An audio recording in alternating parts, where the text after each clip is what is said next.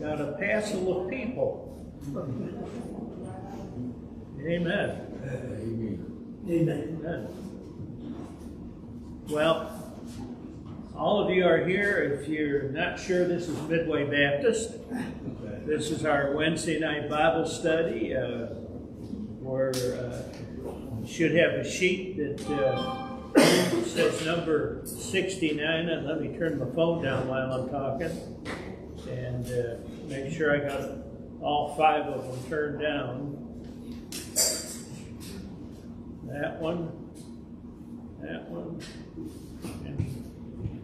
That should do. All right, I'm back. And so we're here studying through.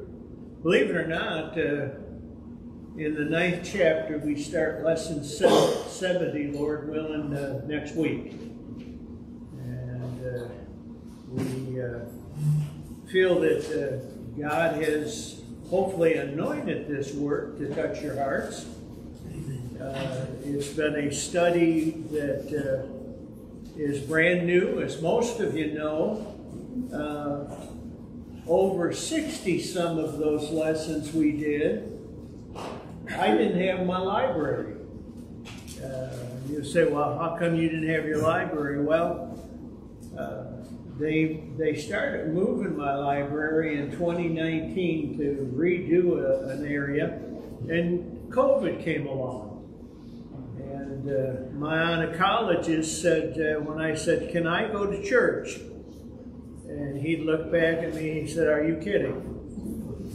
And I said, well, can I go down to the mission to my office? Are you kidding? And so I only got my library, and still not all together, over the last month. And it was like Christmas, though. It was kind of nice. You know, I have hundreds, if not thousands, of books. And I wasn't there, of course, under cancer treatment, couldn't go. And it would just say, shelf 1. Now, I don't know which side they started on. And so it became like Christmas. Every box I opened was something different. And didn't matter what the number was on it. It didn't match the setup. And so I would try to think, now, I've got a pretty good bunch in Genesis and in Psalms, and so I need to leave a little room. And that's the way it was. Maybe Matthew would come up, and I said, oh, I got a few there. And I know I got a lot in Romans and Acts and the prison epistles. Do you know I had to move everything about 3 times anyway? But I got to know my books real good again. And but it's been such a blessing to allow God to give it to me fresh. That's what I'm telling you. What you're hearing, even to now, I have not looked, and that's a good boy for me. I have not looked at any of my old outlines that I did through the years as a pastor on my Roman notes. I really wanted to be fresh. I wanted the Holy Spirit to speak to me today, not from 1976 or 76 or 86. I wanted it to be fresh, and I hope it is. Yes. That it has been a blessing. And so I want to thank all of you for being faithful. As I said, we really do. There's only a couple of seats left. A few more come, we're going to have to put them in the aisles. Remember that old thing when you hear pastors say, a few more come, we're going to start setting the chairs in the aisles. And so, but I welcome you again to our Wednesday night Bible study, and pray that those who are here and those who will be listening will find a blessing from God's Word. Yes. We really believe God's Word is needed today more than ever in our country. That we need the depth of God's Word to live today.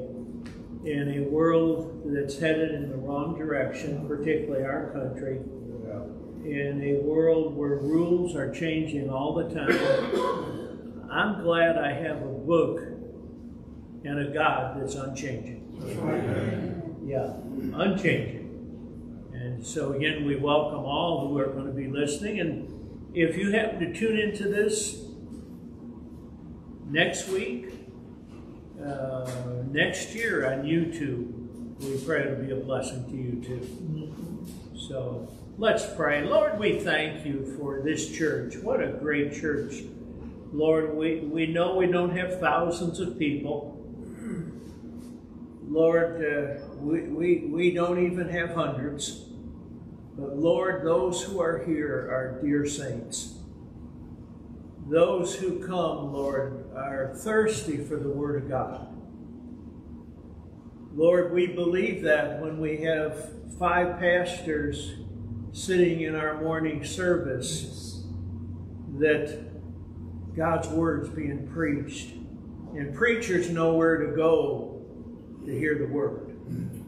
And so we're thankful, Lord, for what you're doing in our church. We're thankful for those who've been added. Yes. We ask that you would bless their hearts and help them to grow and to mature, because we believe we're towards the last days where Jesus could come at any moment. And we say, even so, come, Lord Jesus. Yes. We ask, Lord, the only thing, let us be doing your work. Let us be a blessing to you and to others until you come. And so, Lord, tonight we commit this service, ourselves, this group of people, and all who will hear to you. Yes. We ask, Lord, that you would anoint your speaker, and then you would anoint those that hear it. Yes, sir. That you would work on hearts and on lives, wherever they are. Yes. We believe the Word of God can move us from where we are to where we need to be. Yes. And we're going to thank you for that already. Yes. Now bless your Word. Let your Spirit be at work tonight amongst us. In Christ's name, amen. Amen. Amen. Well, we're in the book of Romans, chapter 9, and verse 9. 9:9. So I'm going to be reading from my phone. I've got an NIV version that I've come to like. My very favorite is the New King James. But I am not afraid to read any one of them as cross-reference. Some emphasize one thing, some are word structured, some are word for word, some are thought structured. And if you don't have a lot of concordances, if you can have several Bibles to do a resource on, that won't hurt you. And so I do pray that as I read this, that even the reading of the Word will be a blessing. Verse 9 through 13, chapter 9. For this was how the promise was stated. At the appointed time I will return, and Sarah will have a son. Not only that, but Rebekah's children were conceived at the same time by our father Isaac. Yet before the twins were born or had done anything good or bad, in order that God's purpose and election might stand, not by works, but by him who calls, she was told, the older will serve the younger. Just as it is written, Jacob I have loved, but Esau I have hated. And so, as we read that, I pray that the Word will speak to us, because I really believe, folks, the Word's alive and real. Amen. Yeah. I know in John it says, in the beginning was the Word, and the Word was with God, and the Word was God. Well, that's the living Word too. That's Jesus. Yeah. But I really believe when the Bible says the Word of God will never go away. That God's word is a standard throughout all time and all places, and that it is going to be throughout eternity. And the word, there's strength in it, there's courage in it, there's sustenance in it. And so I pray tonight as we look at this, you will find a blessing. I hope all of you have a sheet in front of you, and that we do that because I really believe that when we write, we increase our learning by as much as 60% to 70% or more from just listening. Now, I do know that I'm just not giving a lecture up here. The Bible says by the foolishness of preaching. And why I know it's not just a lecture is I have a Holy Spirit working in me, and you have a Holy Spirit working in you, which no lecturer has. Yeah. And that's what makes a difference. God can speak to your heart on a subject that no one else quite heard. Yeah. And sometimes I didn't even say it. I've had people come up after a service and say, your message today convicted me of such and such. You know, I never said a word on such and such. No. That's the power that there's in this. That while they were sitting there, the Spirit was working on them different from anyone else. And what they needed to hear was something different. And what they heard the Spirit say to them was maybe even something different than I said. See, and that's why I say it's the living Word. I knew I was in trouble in one church when at the end, I used to go to the back and have the people go by and say hi when I was leading the rescue missions in Buffalo, and there were a lot of churches I would go to. I did that here too. And I had one fellow go by me in this church. You know, as a pastor, I could sense a deadness. I hate to say that. But any of you who have preached in churches not your own, and you walk into some, and some you just feel the Spirit. Well, this one, the Spirit really had to amp me up because I didn't sense it was out there. And I knew it when several went by me and said, that was a good speech.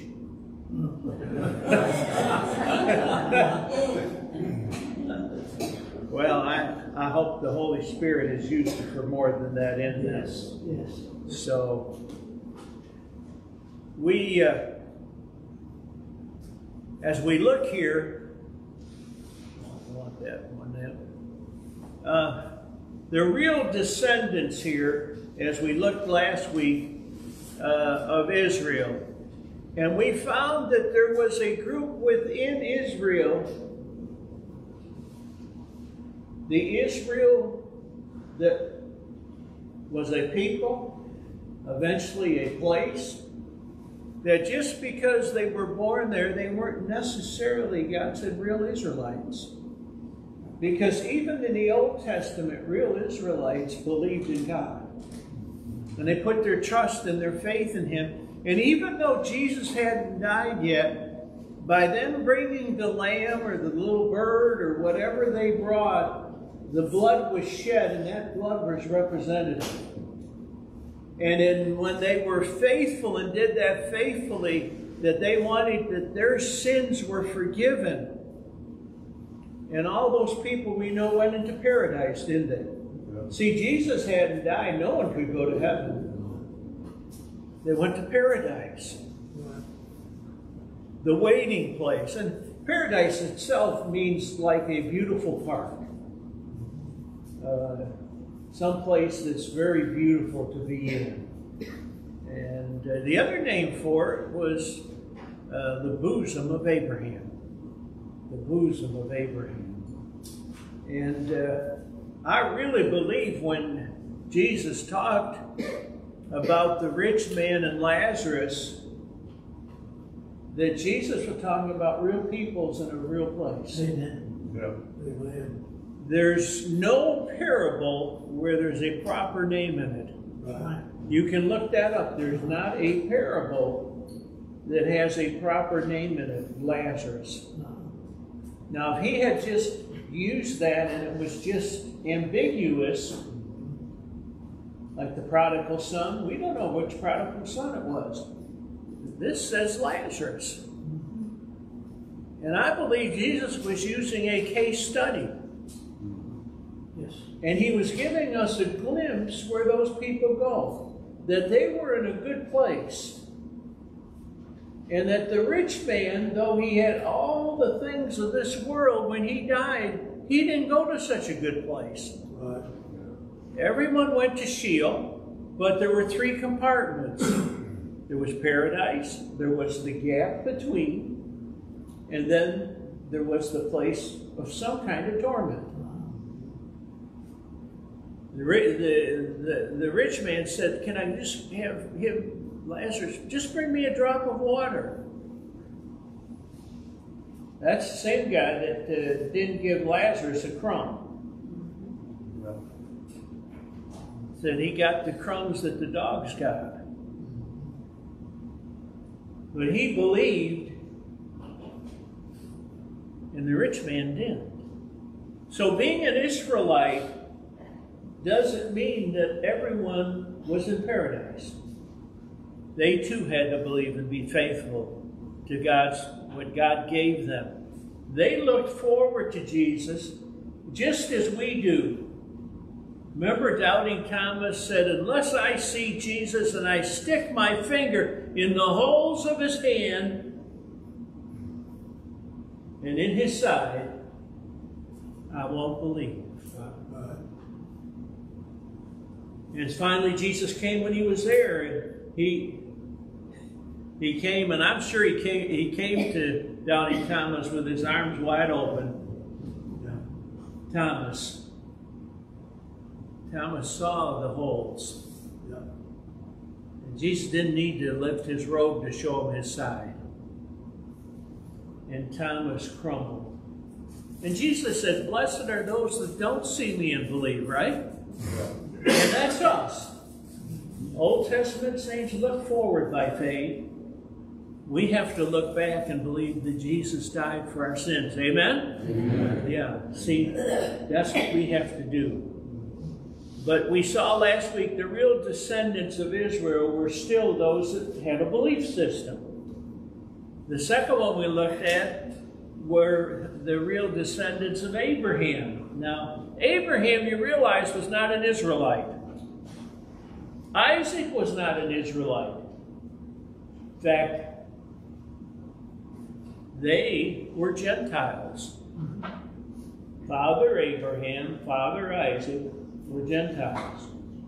It wasn't until Jacob wrestled with the heavenly being and wouldn't let go until he was blessed that his name was changed from Jacob to Israel, which made his sons Israelites.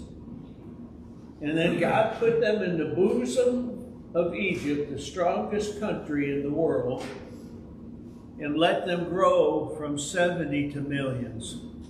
Isn't that just like God? God has a plan. Sure. They didn't have to fight any wars. God gave them health codes that they lived by. They were healthier, and they prospered. Just think, if almost every one of them had 12 sons like Israel, how fast you could get a group of people together, right? But I know when I was going through with you guys and we looked at the tabernacle, that we also looked at the ones that were old enough to be in the army. And there, I believe, if I remember right, it was something like 800,000 were those that were of fighting age. That meant you had to be above 20. That could be a fighting age. Well, if you had 800,000 soldiers And then you have moms, and then you have all those men and sisters, brothers, who are under 20. I have no problem thinking there could have been easily several million people that crossed the Red Sea. Crossed the Red Sea. The real descendants of Abraham have always been a group of believers, a group that were of true descendants of Abraham. By faith, by faith, by faith. Go to the book of Hebrews and go to the chapter on faith. And it says again and again, by faith, by faith, by faith, by faith. That's the only way we can live, isn't it? By faith. And so the real descendants of Abraham, and Paul goes through that not only in the book of Romans, but does some of that in the book of Galatians as well, where he describes real Israelites. Real Israelites. And then finally, we looked at the real descendants of God, those who were those that God chose, and they listened to the choice. We're going to be going through, and I want you to know that there's no way I can limit God, or you can limit him. We all believe whosoever will may come. There are times God just plain calls, and he wants that person. And from their mother's womb, they're called. We're going to see a little bit of that tonight with two twins. And the calling was before the birth. David says that God knew our makings before we were ever there in our mother's womb. I don't know if that thrills you, but it thrills me. Yeah. God's part of the creation of making human beings yet. Amen. He gives us the spark of life. He gives that little embryo and sperm and then zygote. He gave it a soul, a spirit, a body. That's how I think we're like God. God is three persons. Let us make man in our own image. We have a body. Jesus took a body. We have a soul. God is a spirit. We don't see our soul. None of us will ever see our soul. Nor can anybody else. And then we were all born, because we're born in the Adamic race, descendants from Adam who fell, with an empty spot called the Spirit. And that Spirit's not hooked to anything. The soul's the real you, but that Spirit is our hook to God. And that's empty till I meet Jesus. And then my spirit part of me comes alive. And I can communicate with God and he with me. And so last week we saw that there are real people. There's always in God's mind, I think, we see vast numbers of people. It's just like, and I hate to say this, people that go forward in Billy Graham crusades, not all of them got saved. Not every one of them. I was part in the city of Buffalo of a large movement that was done where we went door to door. We held meetings all over the place. We had a little book that we took showing God's love and that we're sinners and that we needed to know Christ. And we had bunches of people that came to, quote unquote, know Christ. Do you know that most of us, after 1 year, there was no one that from that group that was in our church? And we were the key church to the city. All the meetings that were training meetings were at our church. And so we had not only us going out, when we have training, we'd send others out in the community. And by the end of a year, now I'm not saying that if they really believed Jesus when they did. But there's one thing about saying it, there's another thing about believing and living it. And so I just want you to know that that was my experience on a large evangelistic platform. And I thought that's sad. The central church to the city of Buffalo, where we had people going out, winning people, that they come back and say, you know, that group would say, you know, 50 people came to know the Lord tonight when we were out. 60 people came, 100 people came to know the Lord. But by the end of a year, we didn't see them. And I know Pastor and myself and others that speak in our church, we have all their calls. We want to make sure that everyone here really knows that they know that they know. Yeah, sure. Yeah. Sometimes say, you know, doesn't the pastor know we're all saved? What? No. Our wish is yes. But we believe we got to keep preaching the message. Yeah. The message. And that some who may have thought at some time in the past it may one day a light blink and say, you know, I'm not sure I ever really let Jesus in my life. I believe there's a Jesus. The Bible says the demons believe that. Yeah. But we can even think that he died for us.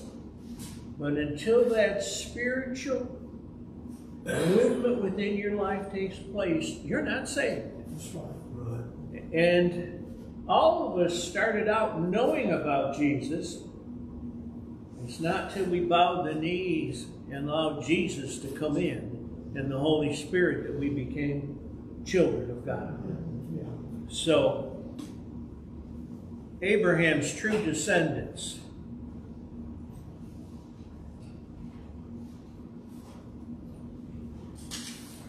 There we come. 69. My computer's really going slow tonight. All right, our first thought for tonight. We're looking at God's promises. And the first one was the promise to Sarah, verse 9. For God had promised, and this being, I think it could be a Christophany, I will return about this time next year, and Sarah will have a son. It was some heavenly being. They were angels or something. But Abraham called the one my Lord. My Lord. Yeah. There were 3 of them. He didn't call all of them my Lord. But somehow he recognized the difference in one of them. And I often think because Jesus is the only one that has taken physical body of the Trinity, that it may have been a Christophany for him. For God had promised, I will return about this time next year, and Sarah will have a son. We know Sarah laughed, and of course, the son born was named Isaac, which is laughter. Laughter. We look at this, and you know, are God's promises for sure? Yes. How much of the time are God's promises for sure? 100%. I believe that. I believe all the prophecies of the Bible are going to be done just as they are said. Yeah. 100%. That's how you knew a real prophet. Whatever he said always was 100%. Amen. And if it wasn't 100%, the Bible said he was a false prophet. Yeah. Right? That's right. Amen. My favorite guy I quote from Wiersbe says this, and that's Warren Wiersbe, and I know that some of you even have a Wiersbe Bible, and I don't have a Wiersbe Bible. Do you believe that? Wiersbe says there is a difference between natural seed of Abraham and the spiritual seed of Abraham. Abraham had two sons, Ishmael by Hagar and Isaac by Sarah. Since Ishmael was the firstborn, he should have been chosen, but it was Isaac that God chose, because that was the promise. See, Abraham and Sarah manufactured, when Sarah said, I can't have any children, we need to have a lineage for you. I have my Egyptian handmaid go to sleep and have a son with her. And so he did. But that was man-made. That was contrived. And that just shows you, even faithful people, and I've always said to you, all of us have done that. We'd all have a lot more money today and a lot of other things if we hadn't done what? Stupid. You know, we have all done sometime in our lives stupid. We'd have more money. We'd, you know, probably got smarter quicker. But what you see here is God's promise said, Sarah, I know that you're 90 years old, but when you are 91, you are going to have a what? A son. So Isaac is a son of what? Promise. Right? He's a son of promise, not of manipulation. Abraham and Sarah thought they needed to help God. Have any of you ever done that? No, don't raise your hand. I hate to have the whole group raise their hand, you know. But that's the truth of it. We see here also that the birth of Isaac, as I'm saying, is by promise. It was a miracle that took place. The birth of Ishmael was not the promise. It was an ordinary course of nature, wasn't it? It was an ordinary course of nature by contriving. Thus, the children of God are specially promised to Abraham were those according to the election of God, and that was Isaac, chosen in preference to Ishmael. You know, all of us who are here tonight saved, I think it's a wonderful thing that we all have a spiritual relationship to God through Jesus Christ, and we have the Holy Spirit. Yes. I know I have the Holy Spirit. There's times I've read a passage 100 times, and God will say something to me this time when I read it. And I have read that verse and read that verse, and it was like an aha moment, right, Pastor? You know, you come up to it, and it's almost, you know, you almost come to church next Sunday and said, you know, I found something new. Amen. And we've read it and read it and read it. But the Spirit of God makes it real. Yeah. Yeah. There's something we needed from that at that time. And all the other times we read it, it didn't need to be there and have an aha moment. But God does that. I told you I was studying one time, and I was thinking, you know, I have pastored and been director of several large rescue missions. And I hear wonderful stories of God's grace. People who just have dug their way out of the gutter through the grace of God.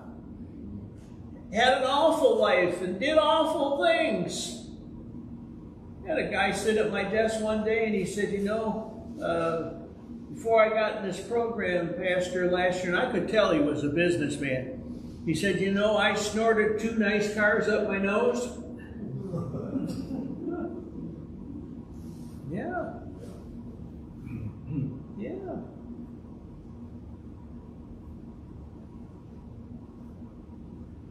But when we look and we see that God works in those testimonies, and I know that many of them have touched my life.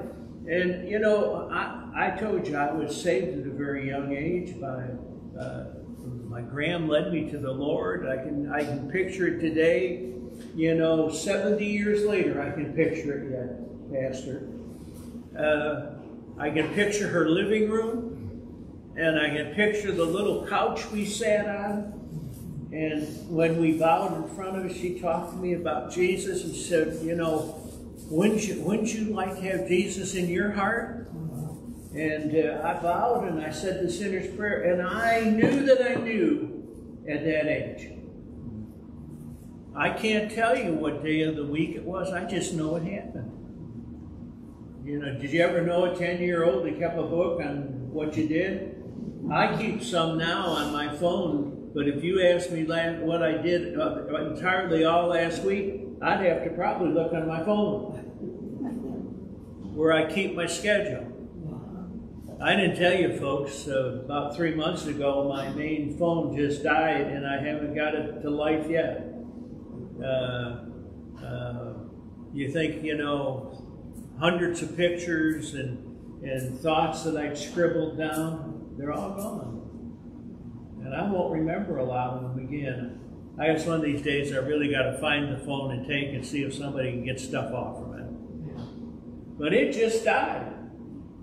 I studied from it that morning, and I went to turn it on that afternoon, and it was black as black, black as sin.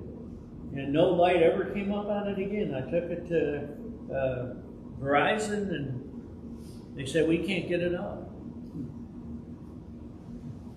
So keep, you know, my wife keeps an actual hardcover thing where she keeps all the schedules. And so for a few weeks, I had to be checking with her what doctor I had to go to. But God's promises are real. And He wants us to know that. And He wants us to understand that what He is doing is between Him and us.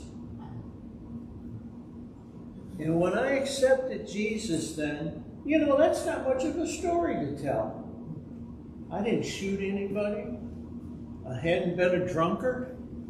You know, we have a lot of folks like that at the mission, you know, tell stories of drinking and gambling and carousing and the normal things of the world. Abusive language.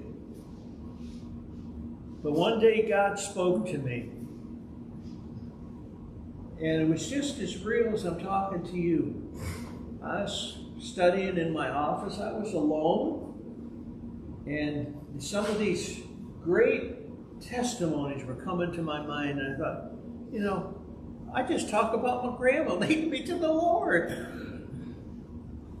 And the Lord, it was one of those aha moments. And the Lord made known to me, He said, you know, you see the end result and the power that I used to get them out of from where they were to where they are. I want you to know you are who you are because my power has worked in you all the time. From the time you were saved. And you don't have to wish to be like anyone else. I like your testimony. Amen, brother. Yeah. Amen. See? Yes. Yeah. We all have a testimony. Yep. Some of you got saved later in life, and there were some things you've left at the altar. Aren't you glad God forgets as far as the east is from the west? You know? So I never once again wanted to have someone else's testimony. God just, He kept me. And He said, that takes me as much power as me getting them out to keep you. Yeah. And so that's the same for you. If you got saved early in your life, you got a great testimony. It's true. You've got a great testimony. I know that it was, I believe Dwight L. Moody had led a child and an adult to the Lord, and he said, well, he said, I've got a 90%er and a 50%er. And they said, oh, you mean the child's the 50 and the person's 90? He says, no, the child's the 90%er. They got their whole life to live for me. That's the deal. The earlier you come to know Jesus, the more time you have to serve him. And so children are important to God. Remember Jesus, when they started saying you can't come to him, he said, allow the little children to come unto me, for such is the kingdom of heaven. So she had a son 1 year later, just as was told her. The next is the promise to Rebekah, verses 10 and 11. And I have New American Standard here, and I'd like to read it from that. And not only this, but there was Rebekah also, when she had conceived twins by one man, our father Isaac. For through the twins were not yet, though the twins were not yet born, had not done anything good or bad, so that God's purpose according to his choice would stand, not because of works, but because of him who calls. It was said to her, the older will serve the younger. The older will serve the younger, 10 and 11. And Acts 12 and that too, but 10, 11, and 12. Isaac and Rebekah had twins, Esau and Jacob, we know. As the firstborn, Esau should have been chosen, just like Ishmael. Now, Ishmael, we can understand, the little gal was an Egyptian. She was a foreigner. Well, this is a little different story. These are both in the line. They're both from Rebekah and Isaac, the seed of Isaac and the seed of Abraham. And the firstborn was Esau, and he should have been chosen, but it was Jacob that God chose. This principle of election is seen in the choice of Jacob rather than Esau. And the illustration is much more conclusive than the case of Isaac. Not only because Esau and Jacob were both legitimate children, while Ishmael was not, but still more because the promise about Jacob being superior to Esau was given by who? By God. God said. God said. My friend, that's one of these cases I told you, it's God's choice. Yep. God's choice. And you know, I hope through my life, and I hope through your life, that most of our choices were God's choice. Yep. That they were God's choice. That we've made as most of our choices were his choice for us. Now, we have some of those where we do stupid. And I always believe stupid is not God's choice. But, you know, such is the case. Ishmael was not God's choice, though they were twins. And though he should have had the birthright as the first son, but that's not what God wanted. It was based on God. Some, you know, we can explain it, we can do all sorts of things. I just want you to know I have a great God. He can choose however he wants. Amen. That's exactly right. Amen. He can choose however he wants. If as Nebuchadnezzar says that he said, I was humble, we know he was an animal for 7 years. Yep. Lived like an animal. Grew hair, grew claws, ate grass. Now, you know, you and I shouldn't be able to live on grass. But he did. God changed his whole system, didn't he? But when he came to himself, he said, you know, there's a God who puts kingdoms up and puts kingdoms down. I still serve that God. There's not a kingdom that comes up in this world that has surprised God. And I believe that's why America has had blessing, because it was founded on religious principles and on religious truths. Now, all those men that did the Constitution and all the different things, they weren't all Christians. But they had godly intent in most of their minds. Many of them were good Christians.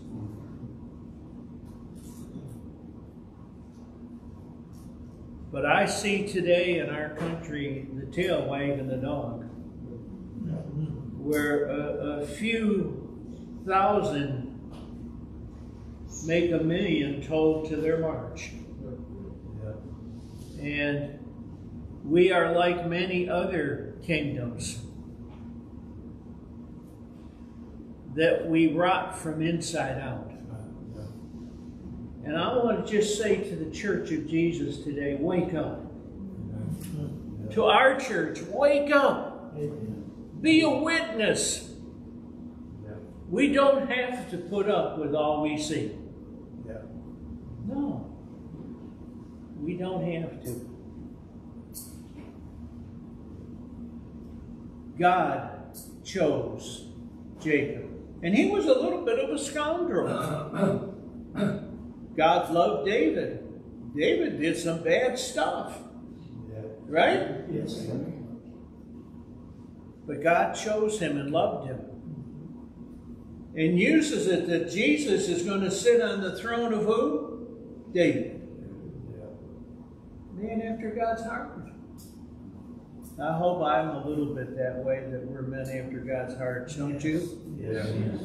And then finally, number 3, the promise to us in verses 12 and 13 out of the Holman translation, 12 and 13. Not from works, but from the one who calls. She was told the older will serve the younger. Just as it is written, Jacob I've loved, but Esau I hated. In the words of Scripture, in the New Living, that reads this way. I have loved Jacob, but I have rejected Esau. Some say we shouldn't flatten that word out. That God can hate things. That God knows temperaments, that he knows.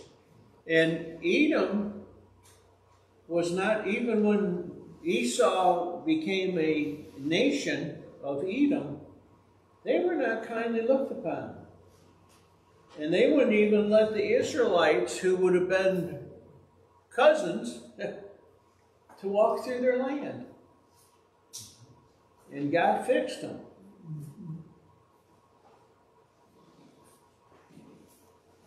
I'm glad that I have a God that makes this world go, and you know, he hasn't asked any one of us for anything of how he can do it, has he?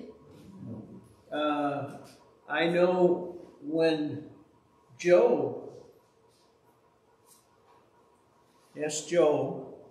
had all those things. I can't imagine that. I don't know, you know, a lot of people would have fallen and just been a heap of dirt, not worth a hoot. He had everything taken from him in one day, including his family. Yes. He went from being a billionaire of his day to being a nothing. And then he lost his 10 children.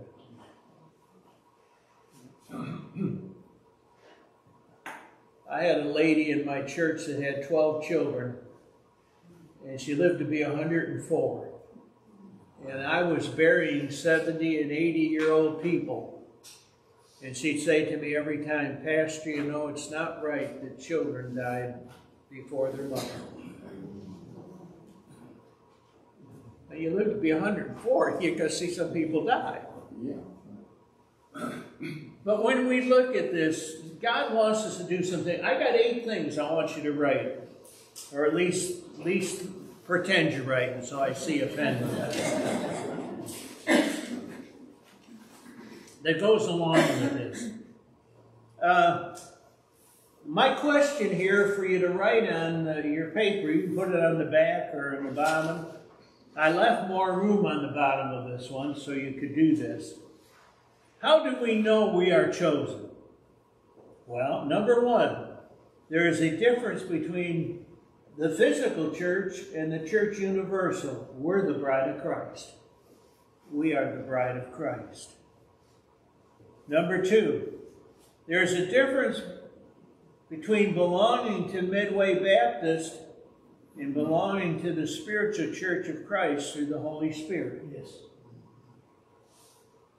Number three, having Christian parents or baptism doesn't make us saved.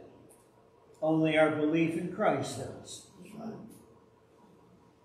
Number four, personal merit, status, a good life doesn't make us saved. I'm going to go over these again. So, 5, we are saved and part of the church of Christ by a personal relationship to Jesus Christ. We are saved and part of the church universal there. Number 6, he that hath not the Son of God has not life. 1 John 5:12. Number 7, if any man has not the Spirit of Christ, he is none of his. Romans 8:9. And then 8, the proof of our citizenship is in heaven, is the Holy Spirit living within us. Ephesians 1:13 through 14 tells us we are sealed by the Spirit of God. Yeah. Number 1 was there's a difference between the physical church, the building, and the church universal, the bride of Christ. Number 2, there is a difference between belonging to Midway Baptist and belonging to the spiritual church of Christ through the Holy Spirit. Number 3, having Christian parents or baptism, even church membership doesn't make us saved. Only our belief in Christ does. Number 4, personal merit, status, or a good life doesn't make us saved. We can be the best people in the world if people at least think that of us and go to hell. Number 5, we are saved and part of the church of Christ by a personal relationship with Jesus Christ. A personal relationship. Number 6, this is the one from 1 John 5:12. He that hath not the Son of God has not life. Number 7, Romans 8:9. If any man has not the Spirit of Christ, he is what? None of his. None of his. And then finally, 8, the proof of our citizenship in heaven is the Holy Spirit living within us. Ephesians 1:13 through 14. We are marked by the Spirit. We are sealed by the Spirit to the day of redemption. Yes. So, Lord, thank you for this. Thank you for the Word. Thank you, Lord, that you're a mighty God. You created the universe without our influence. But, Lord, we're so glad that you allowed us to hear the call and that we believed by faith. Thank you for saving us, Jesus. Yes. Thank you, Spirit, for living in us. The Godhead living within us. Lord, bless our church. And Lord, if there's anyone here that doesn't know these facts and they aren't real to them, may they come to one of us tonight before they leave and make it real. Make Christ the Lord of their lives. We thank you for this group. Thank you, Lord, for so many out tonight. Bless us in Jesus' name. Amen. Amen.